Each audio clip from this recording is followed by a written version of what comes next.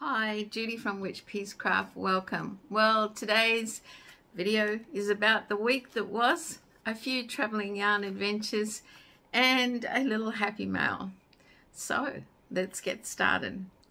First off the ranks is the happy mail. I got this lovely card from Christine, a loyal and long-standing subscriber, a beautiful thank you card with flowers. I'm really into flowers at the moment. Christine, it was lovely to receive, but you really didn't have to. I was more than happy to do what I did. But what was in this card will go towards my fundraising for Pink October. It is greatly appreciated, and I thank you for thinking to send the lovely thank you card. Okay, the week that was. Well, I finally got around to finishing a long-standing whip, not a very big whip. And what urged me on is another project, and I wanted the leftover yarn from this whip to go in the other project because I didn't want to go out and buy new yarn. So what is my long-standing whip I have finished? Well, I have finished one of the otters from the otter family. This is a paid-for pattern that was given to me by a lovely loyal subscriber and friend from the USA. And at the time, I really loved it till I started making it. There are 15 pieces to one adult otter, and you have to put them together. I made all the 15 pieces and then I put it away. I just couldn't bring myself to put it together. But when I needed this brown yarn, I decided I'm going to finish the otter, and hopefully I'll have enough yarn left over for this new project. Want to see my little finished otter? I think he's quite cute. There he is. Ta-da! He's designed to hold the baby. I don't know if I'll make the baby. Things suggested I could just make like a clamshell and he could hold a clamshell because he's laying down otter. The yarn, the brown yarn, was supplied to me by a lovely subscriber, Raylene from Melbourne. And this was the colour. A bit of it I needed to finish another project. So yes, my otter is finished. I think he's really cute. I may have not quite finished that ear off properly when I joined it, but there you go. Because what you do is you make all the pieces, and then as you crochet them together, you're crocheting the arms on, crocheting around, sewing the tail on, crocheting the tail inside this, and crocheting up another arm, crocheting the ears to attach everything. But I think he turned out really cute. I did use artificial safety eyes.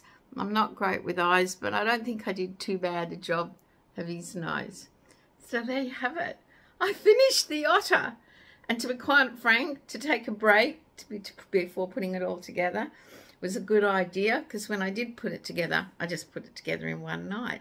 So yes, do I make him a shell or a rock where he lays and holds it, or do I just leave him? Let me know what you think in the comments below. Now the pattern, as I said, is paid for on Ravelry. It's in my library. Spin a yarn crochet amigurumi Otter family crochet pattern, and that's who it's by. I'll put a link in the description below. So I made the otter. I'm really quite proud of it, and yes, I will be entering him in Amigurumi Wars for this month. Now the other little pattern I bought this week, I haven't printed it off and I forgot to bring my iPad in. It is the Leggy Spider by Jo's Web. I purchased the pattern and I've made a leggy spider. He's pretty small because I used Cairns Simply Soft Camo, but here he is. Now, I'm not so sure I got his legs right, but there is my first little leggy spider. Ta-da! I only gave him 2 eyes because I didn't have any smaller ones. And yes, he turned out a little smaller with the 4 weight. I hopefully might try him with a chunky or a blanket weight yarn. But he's really cute and I do like him. And I think because of his camo beigey colours, he turned out really well. I'll put him on a key ring and maybe sell him at my next market. But there he is, the Leggy Spider by Jo's Web. You can buy the pattern on Etsy, and I'll put a link to her pattern in the description below. Highly recommend it. Really easy to follow. Yes, the legs are tricky, but you know, a couple worked out. A couple at the back are a bit like he's kicking his leg out. I've done something not quite right there, but anyway, he's a spider. He's not supposed to be absolutely perfect, but he's cute to me.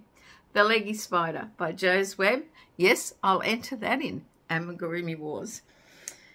So my travelling yarn adventures. Well, we left the Orkneys and we were heading towards Perth for the Scottish Wool Festival, and I wanted to stop off in Innisfail and Lochness. I have been there before and I really like it. We managed to stop for like brunch in Inverness, and next to the little cafe where we eat was this shop that sold some locally made stuff, and I bought my first Christmas decoration. I usually like to buy one on our travels to remember the trip by. A lucky sixpence, are traditionally believed to bring wealth, good fortune and good luck to the keeper.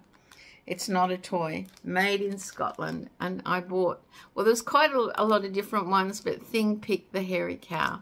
And there's the lucky sixpence, and that'll be my Christmas decoration from this trip from Inverness. We went up to Loch Ness, and mainly because up around that way was a tea room that also had hairy cows you could go and pat. I think I've talked about them before. And Thing got to pat hairy cows, which was on his bucket list, and he was in heaven. He just loved it. They have big, long, dry, coarse tongues. But he did feed them, and we got some stickers, and that made his trip. And we headed to Perth. So we stayed overnight in Perth because the Scottish Wool Festival was running for the next 2 days. But we were only going to stay for a couple of hours because we needed to get back to Edinburgh. I hadn't booked a ticket. I queued. I was early in the queue. Thank you. Because it was quite a long queue by the end of it. A lot of people bought tickets. I think I said in previous video I was overwhelmed. It wasn't huge, but it was overwhelming for someone like me who's never been to one before. And there was so much lovely yarn. I wish I had the 2 days so I could sort of do a survey the first day and go back the next day and buy what I thought, but I didn't. But I did buy yarn. I think I've shown some of it before, and some of it may have been in travels. So I bought these two from the same vendor, and this one, because there was only one skein of it, she was discounting and selling Zakami, I think it's called, 437 yards, fingering weight, from the sheep Blueface Leicester. I mean, it doesn't have a colour on it, but there you go. I just like the colour. There was a basket of odd sods, so I bought that one. And I bought this one because these colours were really catching my eye at the festival. And same thing, 100%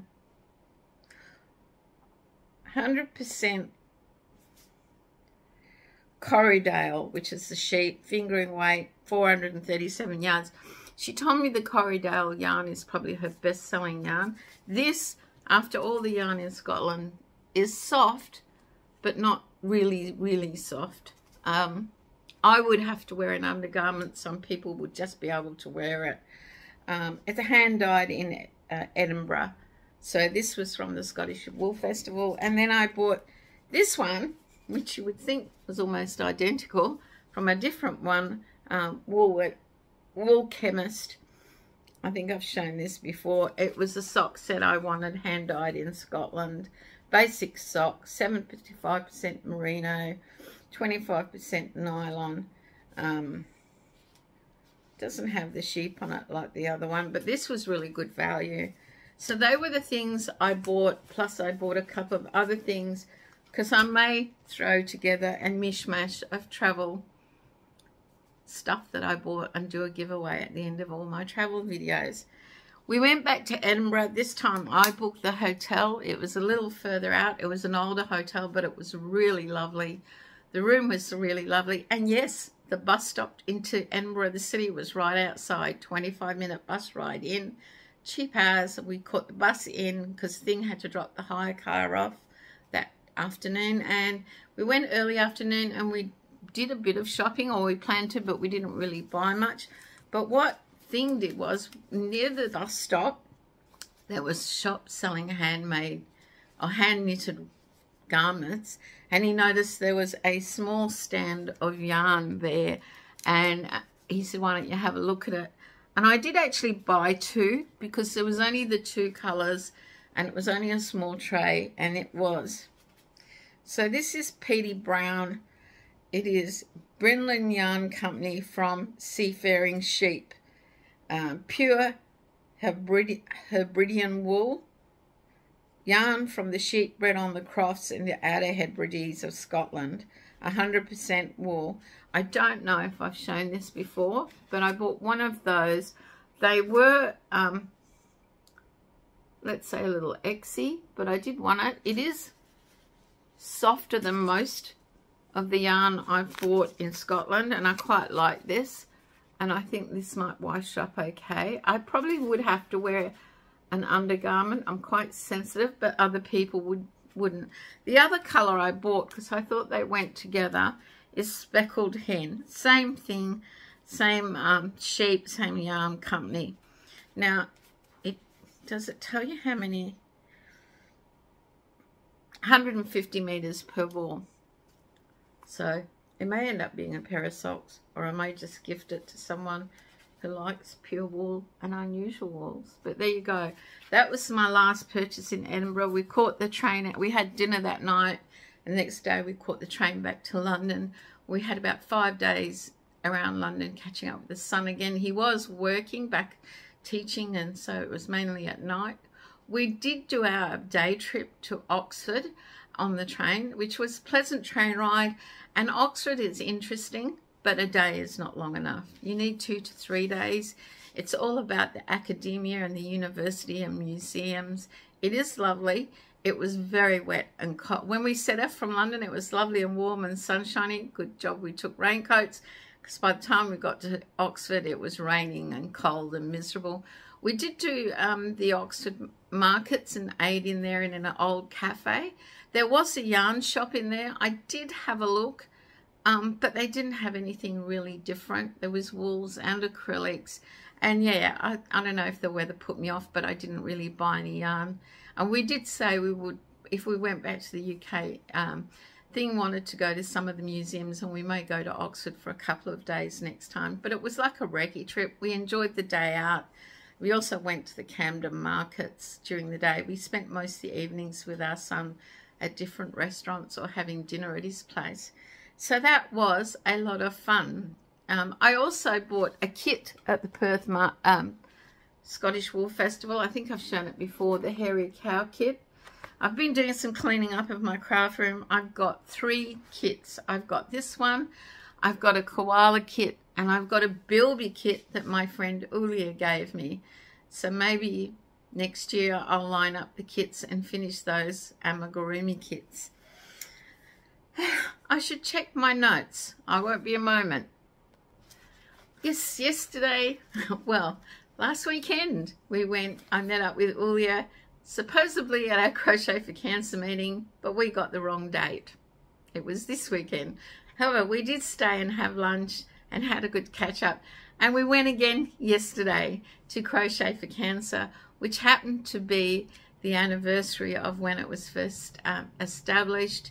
And some of the facts, all the blankets and beanies we've given away and who we've given them to. And yeah, it was a lot of fun. And yes, I stayed for lunch with Ulia again. It's great to catch up with her. And that's where we go. It's really nice food and reasonably priced. So yeah. And that's pretty much what I've done this week. I have been really busy with work. I am planning a gala dinner. Thank God it's only cocktail wear. It's not black tie. It's sort of coming together really quickly. It's a fundraiser in the honour of a lady who used to be a teacher and principal. She actually taught both my boys. And yes, we have, the president's been really helpful, but I've been putting in some long hours and not a lot of crafting time, you know, basically looking at old whips and thinking I'm going to finish that. I'd like to finish quite a few of my whips before the new year, and I think, talking to Ulia yesterday, I have 11 to go, and I'll just concentrate on reducing some of them. My next video will be our last stop, Amsterdam. Ta-da! I bought quite a bit of yarn in Amsterdam, so I hope you come along for the ride and have a look at what I bought. And yes, I'll be talking about the MCAL in a positive way. I haven't started it, and the second week clues out already. That's because work's been really busy. I do have a question for you, and I'm not being like, it's not guess and let me know. It's actually helped me. I want to know how much meterage or yardage on average for a baby blanket in 4-ply or fingering weight yarn would you recommend? For those people who make baby blankets in fingering weight or 4-ply yarn, the average baby blanket pattern, what would be a good amount of yardage or meterage? Mainly because I want to go through my stash. When I did the spike stitch with the lemon meringue from Lion Brand, it actually took more yardage than I thought, and that's why I brought it home, because I knew I had more wool or more yarn.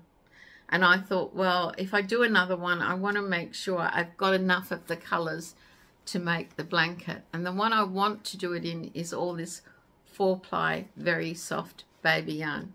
So if you can let me know in the comments below, you expert baby blanket makers, I'd really like to know before I go ahead and start and then go, I'm going to run out. I don't want to play yarn chicken. So the week ahead is going to be even busier planning the gala dinner. I expect next week will be extremely busy. It's going to be held on the 11th of November, which is our Remembrance Day. And the next day, the 12th, will be my first craft market. Boy, I'll be finishing at about 11, 12 o'clock at night and back at the craft market 5:30. Today I went through some of my tubs and decided which ones I'll be taking because I know I'm going to run out of time if I'm not organised for the craft market. So guys, I hope you've had a great week and you've enjoyed crafting. We've got beautiful weather today. I'm doing the video because Thing decided he was going to take Saxon to the beach. He's feeling a bit, I don't know, couchy, and he felt he needed to get outside with the dog. And yeah, the house is quiet, so why not make a video? Well, until next time, stay safe, stay well. Don't forget about Pink October. For those of you who have asked, it's 75 grams of pink yarn, and all you have to do is post your pictures on the Facebook group page if you're a member of that, or on Instagram with the hashtag PinkOctoberAU. And if you don't do social media, feel free to email me and send me your pictures. Give me permission to show them if you like. And that will make you all eligible to enter into the draw for Pink October. So, have a great week, and remember to turn October pink. Bye for now.